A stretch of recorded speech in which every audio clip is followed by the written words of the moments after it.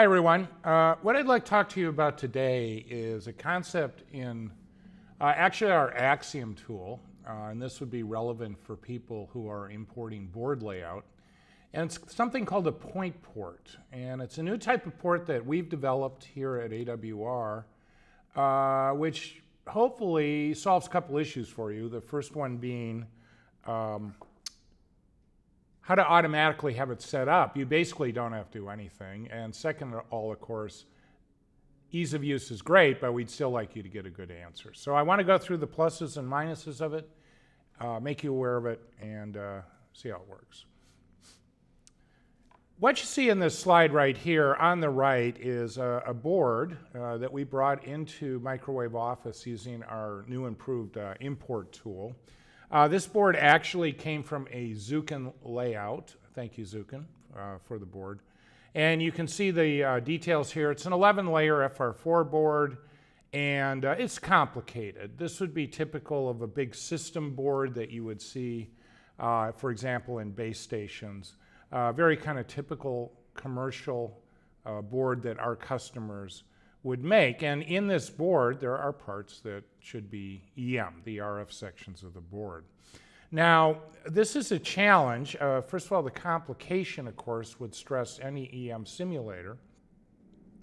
And so what our designers usually do is once this is imported, they select certain nets. You obviously don't want the entire board. Most of it, quite frankly, is probably digital, low-frequency type things. And in this example here, you can see they have selected approximately 12 nets. You're going to want some of the area around those nets, and so this is where you see this blue, whatever you want to call it, polygon, I guess, rounded edges. And that is drawn automatically, and what it's going to do is cut out that portion of the board, bring it into Axiom, and we can go ahead and simulate it. Now here is Axiom after that part of the board has been brought in. You can see there are quite a large number of ports here, approximately 30 ports. This is typical for these types of problems, and you as a designer really would rather not be manually placing each one of those ports or setting up their properties, what type of grounding they should have, if they're going to be calibrated, etc. And this gets us to the subject of point ports. Again, the point port is used in Axiom, and as many of you are aware, we also have Analyst, our 3D EM simulator. I'm not really going to talk about Analyst in this talk with point ports, because point ports aren't used in Analyst. Quite frankly, most board designers are probably going to use Axiom. It's faster for a lot of these applications. There are exceptions. If you have a lot of ground planes, power planes, actually finite elements could be competitive. They're both going to take a very long time in that situation. So I'll focus on Axiom and the point ports. What do we need for a port? Well, first of all, you have to place it, of course. And the point port is automatically placed in the middle of the pad. It's done for you, okay? So it's placed in the middle of the pad, fine. What about its ground definition? And we're going to get into that, and this sounds a little strange, but the point port's ground is actually at infinity, which is kind of a weird sounding place to have a ground. But we'll get into it. It actually does work. Usually, of course, like all things in engineering, we need to check it, and I'll give you the caveats. Can they be calibrated? No, they can't. These are more like probe ports. So think it's like a red probe tip going down on the pad. They have very low parasitics, and hopefully they are accurate enough for board type problems. Again, we'll talk in more details on that in a minute. I've already gone through a lot of this slide. It's a lot of words. Let me just quickly give you a few of the highlights. What we're doing with point ports is there's a trade-off between ease of use, automatically set up, which you saw, they're just placed automatically on the pads of every net you select, and accuracy. That's always a trade-off. Of course, if you tweak them manually and really stare at them, you can maybe do better, but it's going to take you time. So when we were developing point ports, we had this trade off, this yin-yang thing, if you will. Ease of use versus full custom, getting the most out of it we could. In point ports, what we did is we realized for a typical board, first of all, you're usually looking at them with surface mount parts. So you don't have one point port, you have two. And the current's going into one and out of the other, the two ends of your surface mount part. That actually helps because any errors from one point port are negated by the other. It's almost like differential pairs. And so that helps us. I mentioned the ground is at infinity. The good news is we typically have other power planes, and in particular, we're always free to put a power plane on the bottom to infinity. Even though nothing is hooked up to it, it can help. The third thing is the RF frequencies involved. We're not millimeter wave here. We're usually a couple gigahertz. These are, I want to call them low frequency, of course, but they're not exactly straining the requirements of quasi-TEM modes and standard kinds of transmission line theory. That's good news for point ports. The accuracy required is typical signal integrity kinds of numbers. You're worried about an eye diagram closing. You're worried if certain nets are too close to other nets. You're probably, with this, not going to be doing a 100 dB suck-out filter or a 96 gigahertz millimeter wave type filter. It's going to be more typical board things. Again, that helps point ports because of the accuracy requirement. Okay. Do they always work? No. Here are some cases where you better be careful. Just a single port, okay? One port attached to an antenna. I might worry about it. Again, a high Q filter. You might want to worry about it and be using a calibrated edge port. Point port is in the middle of the pad, so there is a phase change as you go to the edge of the pad. Possibly your reference plane is a few degrees difference, if that matters to you. And any case where the technology would be stressed. High frequency, thick boards, things like this. Okay, let me show you a couple cases where point ports are stressed. It's easy to show you the nice cases, so why don't we show you a couple of the difficult ones. And second of all, I want to get into the physics a little bit more, and hopefully you'll get a better understanding how they work. I want to start with the worst possible case for a point port. Now, I said the ground is at infinity, the ground reference of the port. I am going to make a finite area ground plane, and you can see it on the right here. It's that purple ground plane that's meshed up in axiom.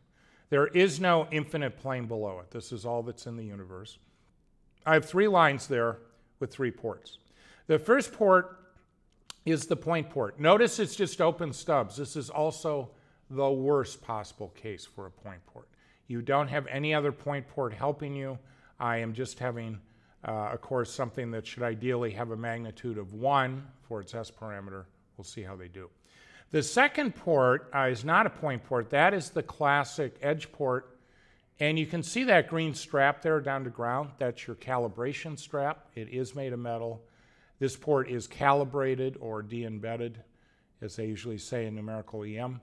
It's the most accurate port we have in Axiom. We'll see how it does.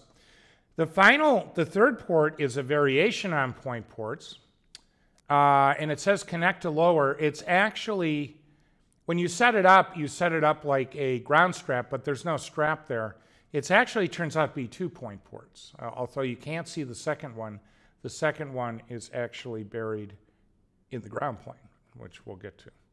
Okay, here's a close-up of the same thing. So again, on top is our point port, ground at infinity. This would be your default setting, bringing this thing into Axiom. Second one, green one, edge port, most accurate we have. We calibrate it with that strap where you got a good reference to the ground plane below. And the third one is this variant on a point port. It says ground to lower. There actually is an image point port, a negative point port, opposite polarity, on that purple ground plane. You're not seeing it in this picture, but it is there. So again, it's a plus-minus pair, a yin-yang thing. Maybe it can do better. Let's try it out. Here's your answer. I think we agree the blue curve is not going to go so well for us. Clearly, we have massive errors. There's no physics there. The point port, the blue curve, has failed as we expected. The edge port, the best one we have, and incidentally, that we're going up to 10 gigahertz here with a Duroid board of approximately 25 mils thick, so it's fairly thick. The edge port, the purple curve, that's what you get. It looks reasonable, obviously, going around the outside of the Smith chart, slightly coming in at higher frequencies due to loss and radiation. Look at the point port with the ground to lower. That's where I said that they had that image one. It's not too bad. It looks like it kind of follows the purple curve. Certainly much better than the blue curve. And so maybe that's a possibility. Let me show you a couple other quick examples that really stress out point ports. Differential pairs, again, it's a plus-minus configuration. They tend to do better. We like differential pairs. Errors tend to cancel. They're our friend. In the top, ports 1 and 2, top left here, 2 lines, those are point ports. Lines 3 and 4, those are the edge ports. We're doing a mutual calibration. 3 and 4 would be the most accurate we have in Axiom. On the right, I excite them differentially. If you're not familiar with that element, that MMCONV, that's takes a signal and turns it into differential. So by the time we're done, port 1 is the differential excitation of the point ports. Port 2 is differential excitation of the edge ports. And here's how we do. It turns out, again, the point ports do not do as well as the edge ports. At least we're staying inside the Smith chart. Now remember before with one of these things we were ridiculous. You can see the differential is helping. However, and it's a bit of an eye chart, if we look at that Smith chart, the blue curve, the point port, is going in and then coming back out a little bit. It's still some physical issues, but it's getting better. Again, the purple curve, the best we have the edge port. The bottom picture is something called passivity, and this basically tells me how much the structure, the S parameters, are absorbing energy. And I can learn a lot from the physics of that. What you see is if on the left, if it's 1, it means nothing is absorbed. Everything is reflected or goes through. As we go down on that curve on the left, on the scale on the left, we get more energy absorbed. I would expect in open stubs like this to start at 1, nothing absorbed. As we go up in frequency, the curve to go slightly downward. Energy is absorbed through conductor loss, a little radiation off the end. That's what you're seeing with the purple curve, which looks about right. Look at the point parts, the blue curve. It stays passive, but it gets a very big loss and then goes back up. So they're still struggling, but they're doing better. In conclusion, point ports have a lot of advantages. The main one is they're set automatically. They can work quite well. They work better at low frequencies. They work better when they're pairs, which is typically what you're going to get in surface mount parts. They can have disadvantages, and what I wanted to show you here is the physics behind them, the ground at infinity, the fact they're not calibrated. Incidentally, why do we put ground at infinity? We want to make sure all the ports have the same ground, and it's quite frankly the only place I know you have in your simulation. You have infinity. And Axiom knows about infinity, and we can place it there. So it's, again, automatic. It's an easy place to set the ports. I deliberately showed you some places where they struggle. I gave you some higher frequencies, and I actually just had 1 point port, not 2, with an open stub, and you saw it failed. It was a thick board.